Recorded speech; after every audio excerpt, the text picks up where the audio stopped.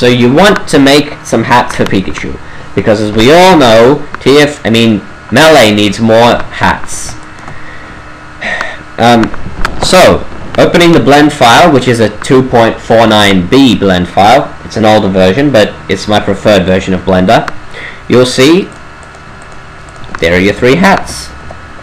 And also a template of an edited Brawl model of Pikachu, which was exported by TCLL, thank you for that, that I edited to be more like the model of Pikachu in Melee. But you have to take it with a grain of salt, it's not perfect. It's not the exact same model as Melee is what I'm saying. Basically, okay, so here are your 3 hats. I assume you know a bit about Blender when you're doing this, by the way. I'm not going to go into the details. The thing about the red and the green hat is they have some loose vertices on the top that aren't connected to anything. Those vertices are used for showing it in out of bounds. If you really want to edit them, you can, but I can't even get them to look proper because basically the out of bounds hat shares some vertices with the normal hat, and it's really complicated to edit if I was to do that for you, so just ignore them, I guess. You have to live with a lousy looking hat out of bounds. So, but the blue hat doesn't have that, which is nice because it's the crappiest looking hat and probably the one you'd want to edit the most. What also makes the blue hat special is it's in 2 parts. You can separate the white from the blue and it'll be fine. There you go, see? Perfect. Oh yeah, also, the thing I'm going to do is, if you want to be professional about it, you want to snap everything to a grid when you're moving it out of the way so you can perfectly move it back to its origin later. You do that by holding down control while moving things. So anyway, let's give him a quick hat. Let's give him a toad hat or something. Yeah.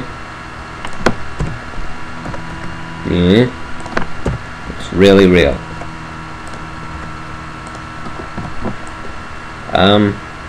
Okay, he's got a plate on his head, I guess. Just to show that you don't have to change the entire object all at once. You can edit individual vertices.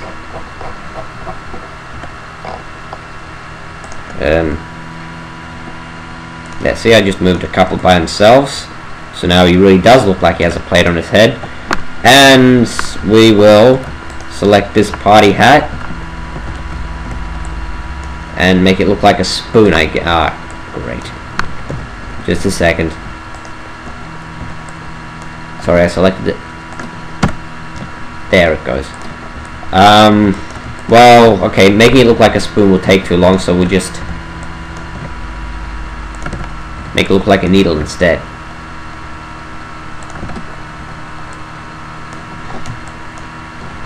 Oh, whoa. Yeah, something I should mention, actually, that's important. You can never, ever delete vertices or add them while doing this. You can only move the vertices that are existed. If you were to do that, then it would not export properly, and you'd have to start all over again, or from the point where you added a vertice. You really don't want to be doing that. So anyway, here we are. Made a hat. Kind of crappy. Select the hat. Go File. Export. Wavefront.obj. Give it a name. Call it 2.obj. Now this part is really important. Deselect edges, deselect materials, UVs, and NURBS. You only want to have selection only, rotate X90, and keep vert order selected when you export it. And then you can press export. There you go. So now I have a file, and I'm going to stop Cam Studio before it crashes again. So here we have our file. You want to open up, this is just an older version I was working on.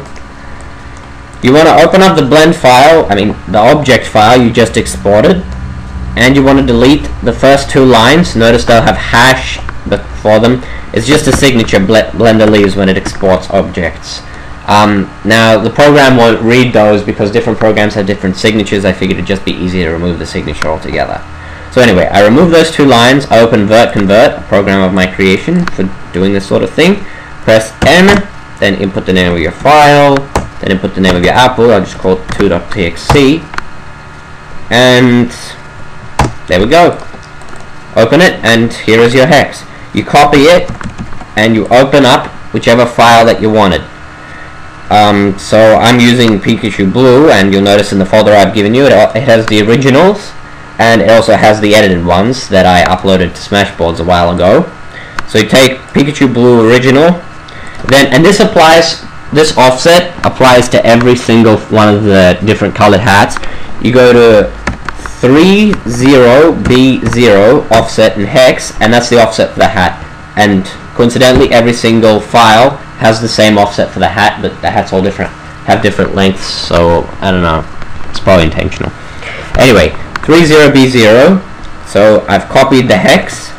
I press Ctrl B, and this is a HxD Hex Editor shortcut for paste insert. Or is it? No, paste overwrite. You can't paste insert, you can't like change the length of the file, you have to overwrite it. So yeah, I use HxD because it's the best for doing this. Some other hex editors won't let you do this, or some other hex editors won't let you paste the entire thing you copied, like it only lets you paste a segment of it. But HxD is good, it lets you do all of it. So you save that as, and we'll call it Pikablue plate .dat or .dt, whatever. The extension doesn't really matter, GC Rebuilder doesn't mind. So yeah, here we are, GC Rebuilder, open up your ISO, you know how to do that. Select Pikachu Blue. Yeah, another thing I should mention, you can't paste the blue hat into like the green file, that won't work, it'll just look horrible or it'll crash it. So anyway, Pikachu Blue, import, and we'll import Pikachu Blue plate. Boom, done. And let's see what it looks like. That's it. That's all you needed to do. We'll open up Dolphin, just to show you what I did. And heads up, this could crash it. Yay! We both have plates with little lines on them. Isn't that great? So yeah, congratulations. Now Pikachu has a new hat. We could use more of those. We really could. Just something worth noting, notice that the hats are textured but kind of strangely.